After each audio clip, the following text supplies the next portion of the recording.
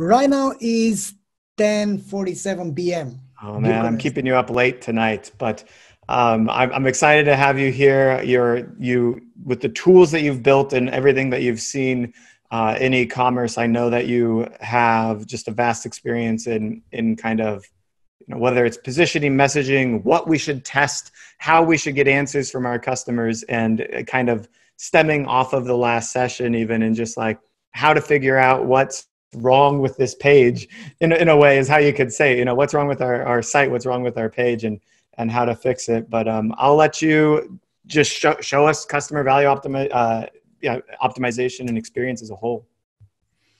Perfect. So thanks a lot for staying that late if you are from Europe, and hello everyone if you are from the US, and thanks again, Derek.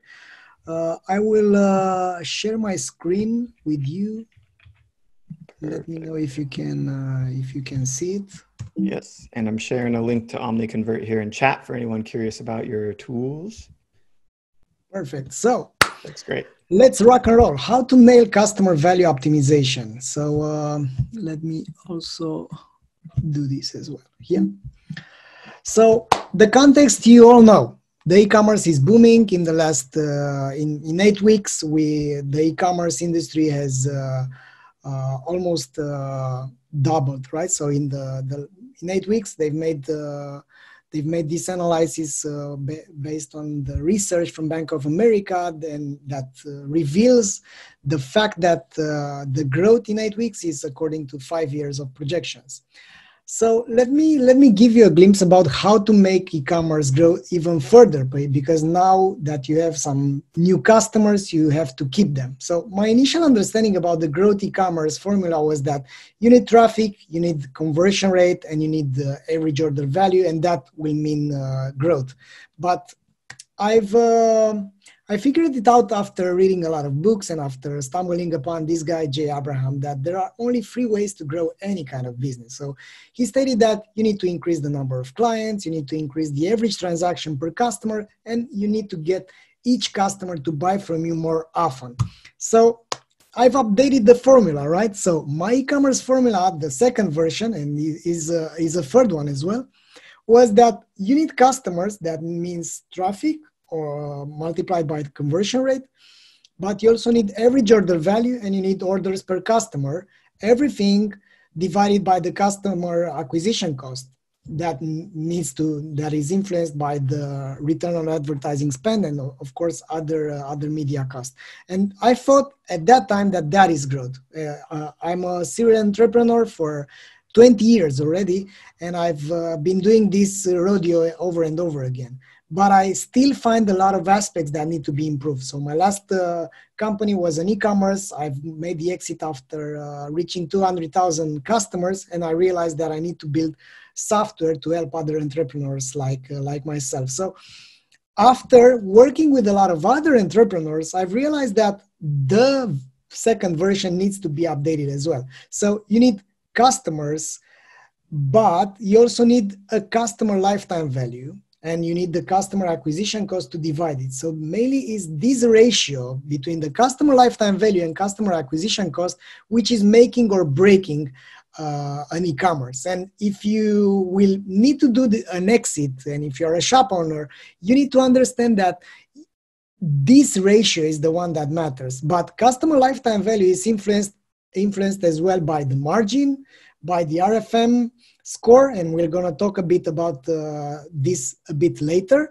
And it's also affected by customer experience, which means what kind of conversations you have with your customers, listening to their voice, monitoring things like Net Promoter Score or Customer Effort Score, and then further monitoring things like how they feel about the relation you have with them. Because as a newcomer or as a small or mid-sized player, you need to take into account that the relation is what matters, is not the product themselves, because you have a lot of products that you could sell. So if you are not, let's say, lucky enough to have a DNVB, and you are not producing your own goods, then that means you need to rely on the same products that everyone is selling. So that means the relation itself and the customer experience is the one that it's affecting the customer lifetime value. So that being said, let's focus on what kind of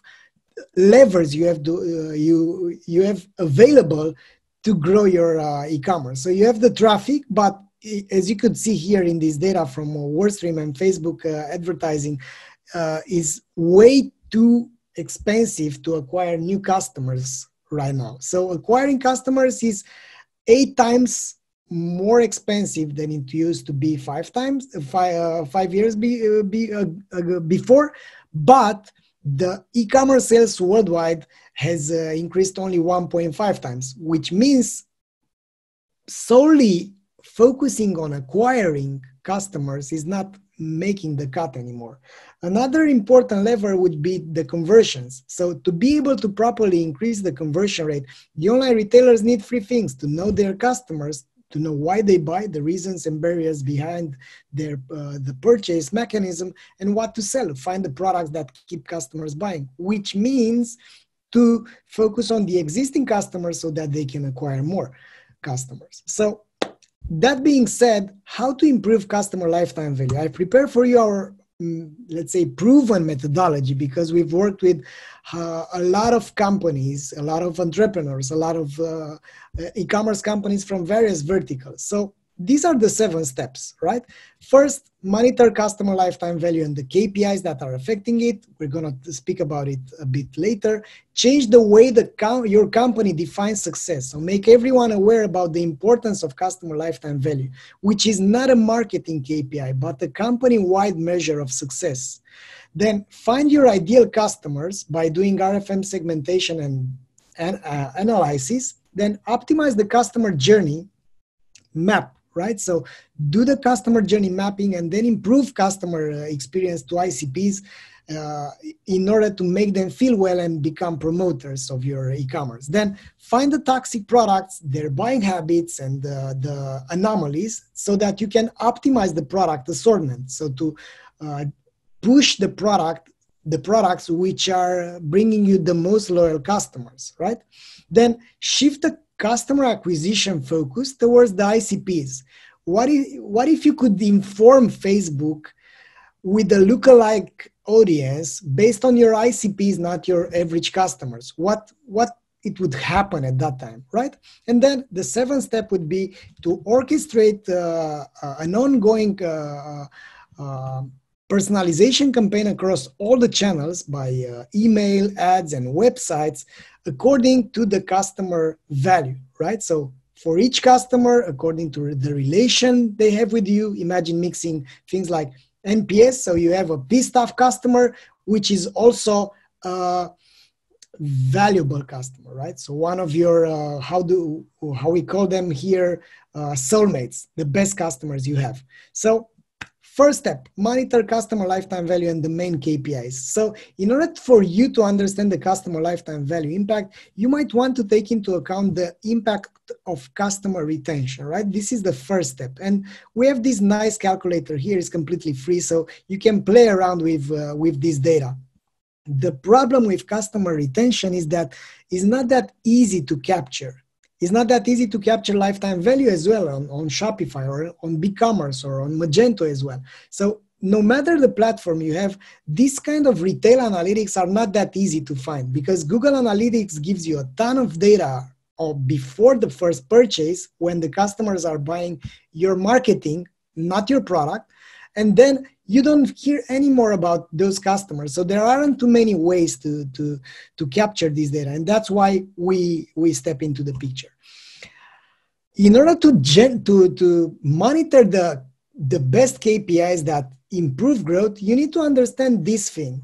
Growth doesn't mean is different than the growth generating factors, which means if you are let's say obsessed about checking revenue or margin every day, checking traffic every day, it's not going to move the needle for you. So the growth generating factors are different than what growth means. So if you guide yourself only by P&L, you can end up like these guys, right? So this is an e-commerce. It used to be an e-commerce. It's called B Fashion. It's from Central and Eastern Europe. So they had a fantastic growth year over year of 150% 3 years in a row. So they got to 11 million in annual revenue. On 11 countries, they've expanded a lot. They've got funded and so on. So what happened when I met the shop owners, their symptoms were like this. So the year-over-year lifetime value was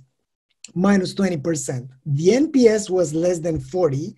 And this ratio of customer lifetime value versus customer acquisition cost was less than 1.5. So it was varying, while the retention rate was less than 20%. So based on these symptoms, they haven't realized that they were suffering so much. So back 1 year before, so 4 years after that, they ran out of business. So I was actually checking their website right now, and they are completely gone. So 20% less revenue. They were in just one country with less than 10 employees. Why that happened? Because in the P&L, the revenue was skyrocketing, but under the radar, so what was consuming the business was the fact that the customers weren't happy with the products they've sold. So they've eventually run out of business. And that was actually the first story that made me understand how big the problem of customer lifetime value optimization is.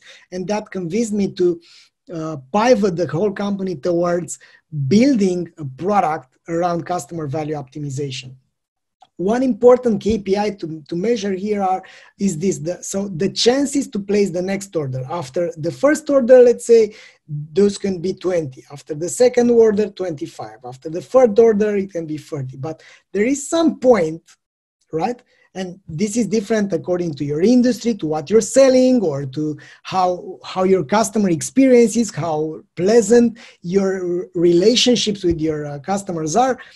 This might be different, right? So you need to check your own metrics here. What is clear is that after the third order, the chances to place the next one are pretty high. So this is a pattern everywhere. So we are seeing this data because we have already more than 100 shops which are using our software. We are about to launch this officially, and we are seeing this pattern everywhere.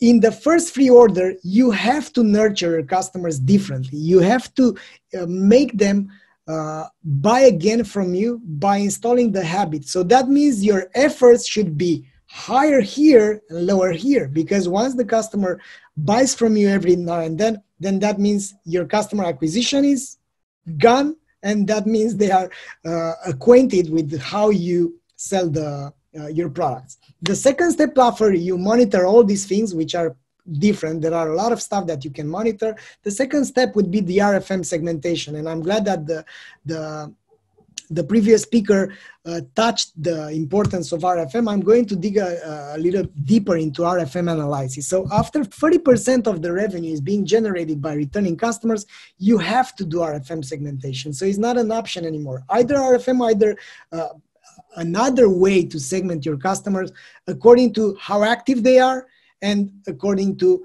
how valuable they are. So RFM stands for recency, frequency, and monetary value. So how recently did the customer purchase, how often do they purchase, and how much do they spend? So that means this is allowing you to group them into different groups, right? So you have the true lovers, you have the platonic friends, you have the about to dump you customers, and these are groups that are important, and this will allow you to understand which are your ideal customers. So in this case, the ideal customers are the ones that have the highest score in recency, in frequency, and in monetary value, right? So they have as you can see here, the average revenue per customer is $2,800 US, and the next most important group in this case have only $753, while the average customer, you can't see this because it's a long web page, but the average customer has something like $80. So that means one soulmate is as valuable as 30 customers, 30 average customers in this case. So you have the true lovers. These are the customers that bought most recently, most often, and so they have the biggest monetary values. These are your ideal customers. Then you have the ex-lovers, which are a hugely important group, right? I might say that these are the most important because these are giving you it's hard to re-engage them again, but it's easy to actually find out what made them stop buying from you.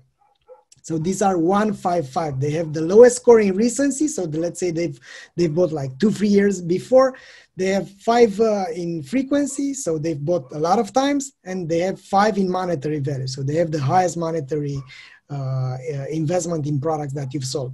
So that means you must understand them. So that means you must do something to sparkle conversation with them, and this is something that you could do in the next step in our methodology.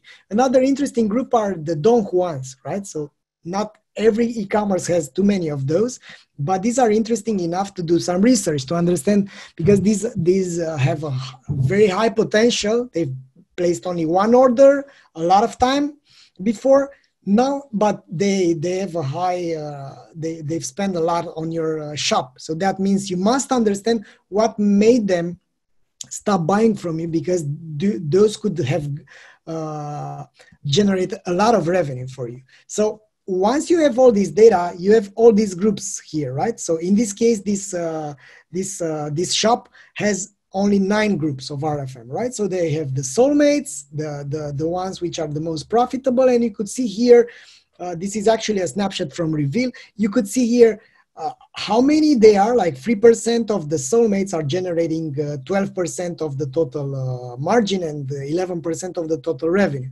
while you also have the about to dump you and so on. So this is varying from one e-commerce to another. Fact is that it makes the shop owners understand the impact in terms of margin of the new customers, and allows them to understand where they should be focusing next. If we look at the next step in our methodology, is the ideal customer profile. So what is ICP? Means that once you understand which are your best customers, you dig deeper. Right? So you do the qualitative research, which means allowing you to understand which are the reasons to buy and the barriers in relation to the products and the services. There can be only 2 problems, right?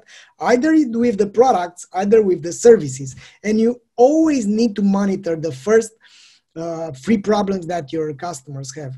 If most of the problems are with the services, that means you need to understand what kind of services, what kind of aspects you must improve. Either the delivery cost, the return policies, the delivery time, whatever. It's either, on the other hand, the products that you're selling are not that appealing. So there's a expectation gap. You are promising on your website more than the products are delivering, and this can be. We've got some nice experiences that made us and the e-commerce shop owners understand that it wasn't the product, but it was the packaging itself, because the unpacking experience was so hard because they have that Scotch tape, and it was really hard to actually get the goods out of the box. So these are a lot of valuable insights that you might have. So one alternative would be to focus continuously on acquiring more customers. Our alternative would be and our suggestion would be to simply stop and do this research. This is one of the most eye-opening research and actions that you could have that has the best leverage.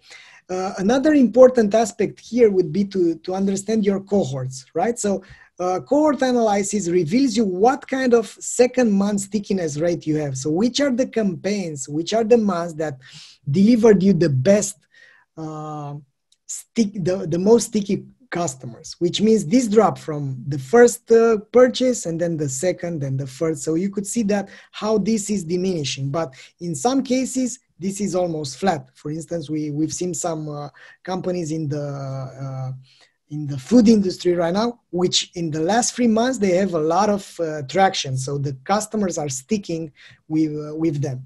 Another important aspect here at the ICP is to do the buying patterns, right? So to understand what kind of states or locations or categories are delivering you the most true lovers, right? So the incidence to have a true lover is higher in this city. So that means if you focus your advertising, you could actually adjust your budget accordingly. So that's how you'll be able to understand where to focus your acquisition efforts. So moving further, the standard e-commerce customer journey. So the customer journey mapping means understanding what kind of touch points you have with your customers. So you have the demand generation, the order is being placed, then you send the automatic order confirmation, and then the order is delivered.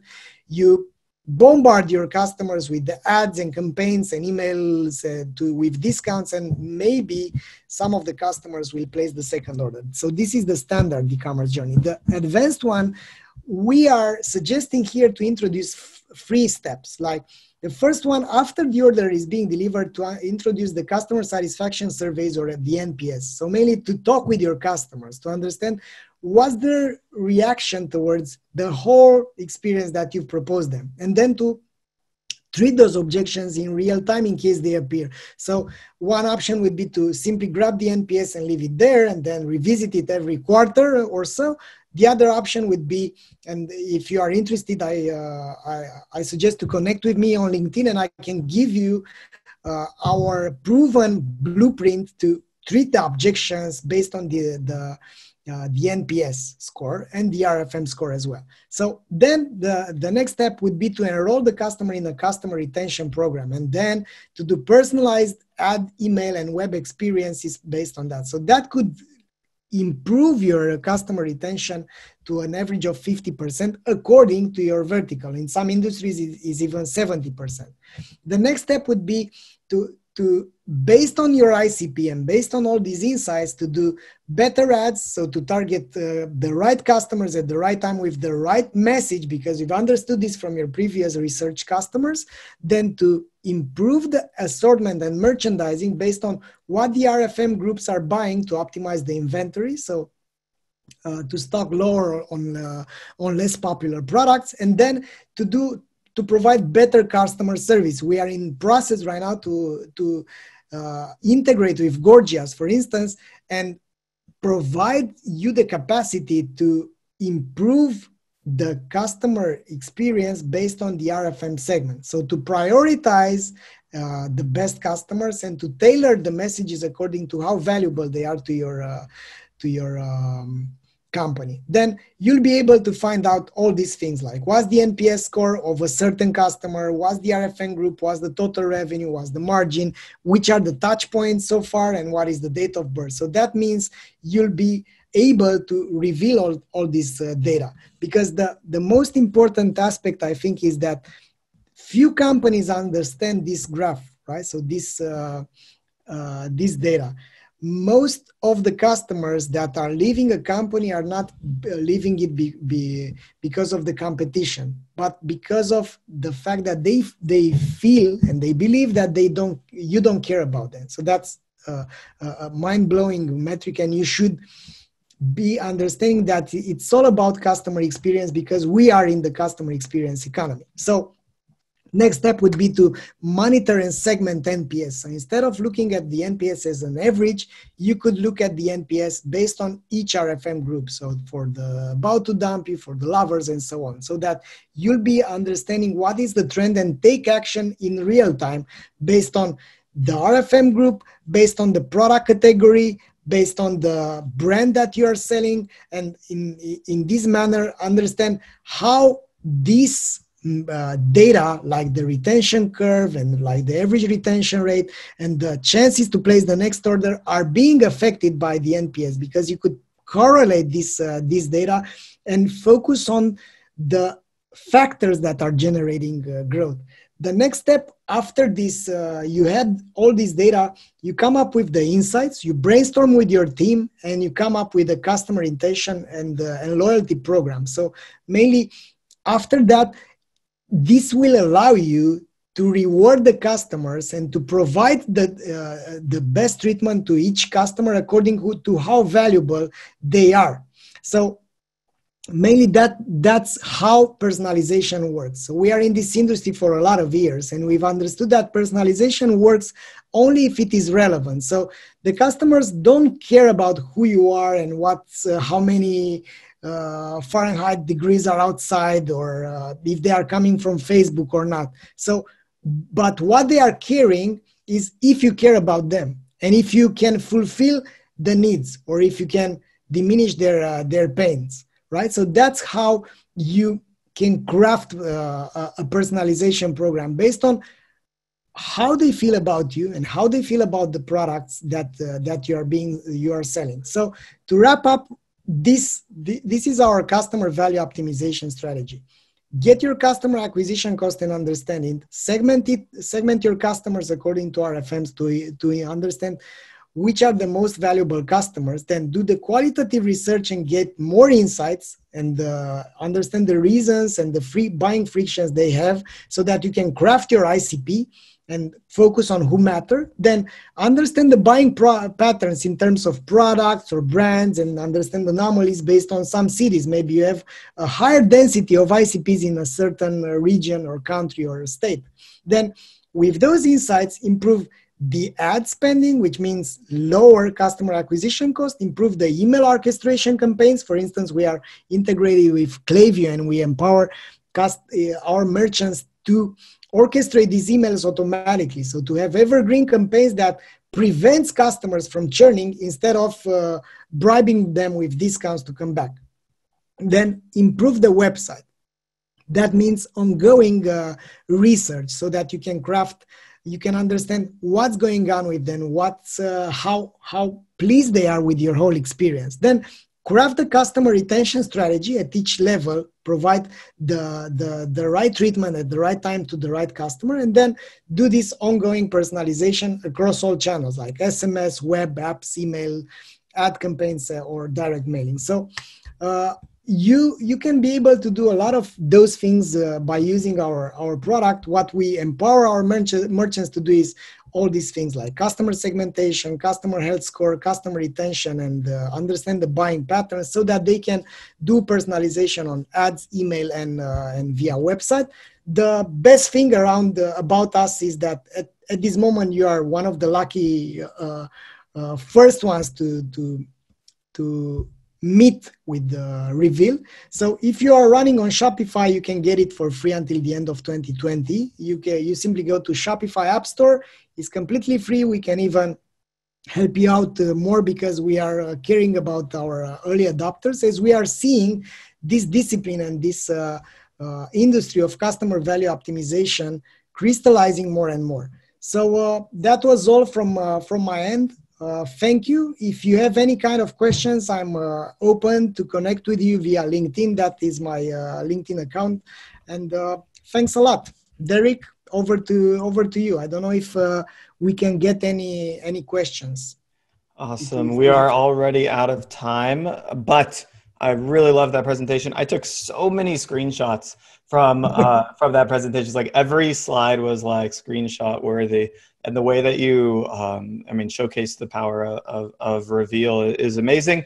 And the fact that it's free till the end of the year means, like, let's get on this, and let's make sure that we're understanding qualitatively and quantitatively everything about our customers. I also love those customer profiles you're talking about. That's actually a perfect follow-up to what Ahmad was talking about in the previous session about the RFM model. So